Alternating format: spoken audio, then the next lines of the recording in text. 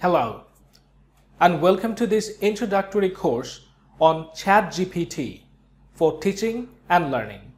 I'm Nuruzzaman Faruqui, a senior lecturer of the Department of Software Engineering of Daffodil International University.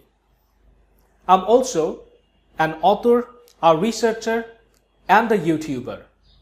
My lectures on neural networks using MATLAB rank globally 1 on YouTube and Google search. I've written 3 books so far. One of my books, Open Source Computer Vision for Beginners, is the best in the world in this category according to bookauthority.org.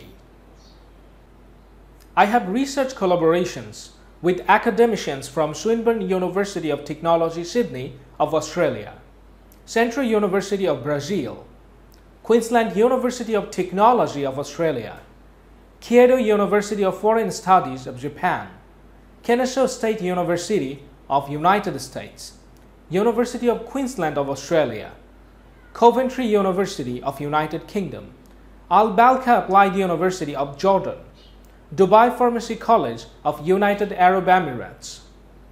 I published 15 research papers and received an award for research impact at International Joint Conference on Computational Intelligence in 2019. One of my papers was recently featured in New York Weekly. It is an American newspaper. I'm also a co-investigator in one of the projects of King Abdulaziz University of Saudi Arabia.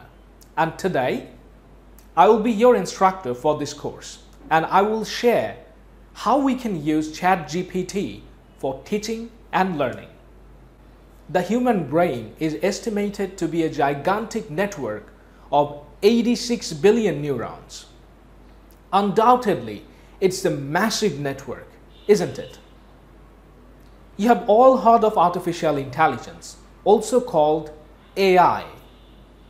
It is a field of computer science and software engineering. However, it has grown so big that universities are now offering bachelor's degree in AI. As a matter of fact, there is a university in the United Arab Emirates named the Mohammed bin Zayed University of Artificial Intelligence. So, you understand, it is no longer just an undergraduate level course.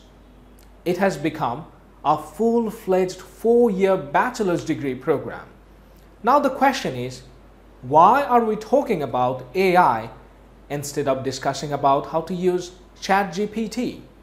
Well, the answer is common. A popular branch of AI is machine learning.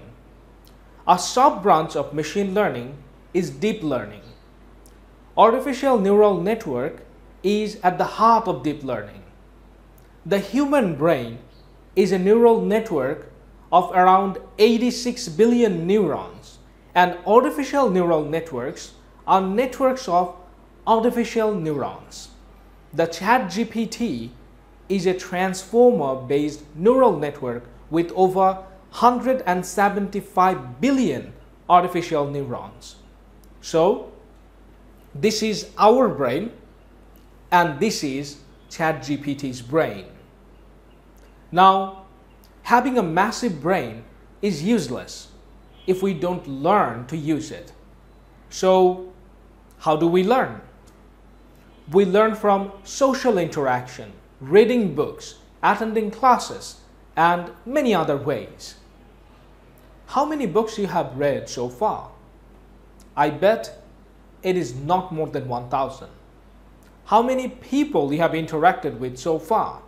Perhaps less than 1,000. ChatGPT learned from 45 terabytes of text, including books, articles, websites, and digital content. It learned from technical books, poetry, fiction, newspaper, and any other content source you can think of. How big are 45 terabytes of text? You are familiar with A4 size paper, right? It is the paper we use to print document. 45 terabytes of text means 11.25 trillion A4 papers. That means ChatGPT learned from 11250 000 pages of text. If you take 5 minutes to read a page, it will take more than 108,506,944.4 years for you to complete this many pages. That means 108.507 million years. Somehow, if you survive for 108 million years and read 11.25 trillion pages, my question to you is, how much can you remember? ChatGPT remembers everything and can use all of the knowledge it has. Amazing, isn't it? And today, in this course, we will see how can we use ChatGPT's knowledge, how can we use the power of ChatGPT for a better teaching learning experience. It is massive, you understand that. It is not possible to explain everything. As a matter of fact, it is a new technology. Nobody knows everything. I know a little because I have been using it in my classroom to better the experience of the students and also make it easier for me. What I have learned so far, exactly that thing will be shared in this course.